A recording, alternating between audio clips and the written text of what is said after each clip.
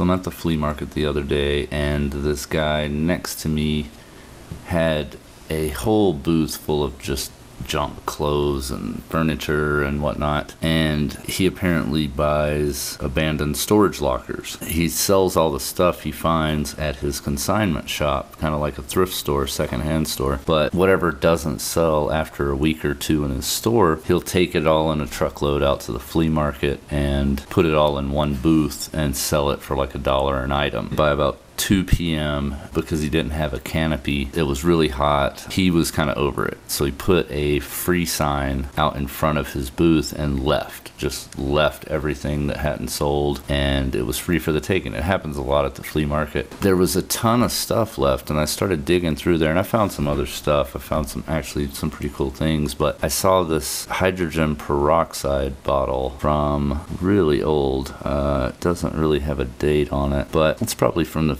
40s or 50s, maybe. 4-ounce hydrogen peroxide. And I saw the bottle and I instantly knew what it was. I knew it was old. Cork in the top, clearly it's old. And I knew that it was worth something on eBay. These usually go for about 20, sometimes $30, especially with the label still on it. But as soon as I picked it up, I realized, holy crap, it's got to weigh 2, 3, maybe even 5 pounds. And I thought to myself, man, what could possibly be in this thing? Because it's only full to about right here. And as soon as I turned it sideways, I noticed this kind of like metally sheen to the liquid inside. And there's pieces of cork not floating in the top of it, but literally on the surface. And I instantly knew what it was. This is just about 2 ounces of liquid mercury, and I'm not real sure if it's ethyl, methyl mercury, the very dangerous poisonous kind, or if it's just regular mercury. It's obviously got some filth on the top from oxidization, but this stuff's going for like $50 an ounce. And then you add in the fact that it's 2 ounces and the bottle being worth $20-30. This is over $100 that he just left in his flea market booth. So anybody out there that has any ideas of what I should do with this, make a video with it, I kind of don't want to open it because I don't want to destroy the original cork. I'm sure it's probably not the original, but I don't want to destroy the cork. And then obviously at room temperature this stuff gases off some highly toxic fumes. And again, I don't know if this is organic mercury or ethyl mercury or methyl mercury or whatever the differences are, but so I definitely don't want to stick my hands in it. But I've never had mercury at my disposal, so I'm really just at a loss as to what to do with it. So if there's any guys that do sciencey stuff and are in the Colorado area, message me or comment below if you have any ideas what I should do with it. Maybe, you know, I'm just completely like,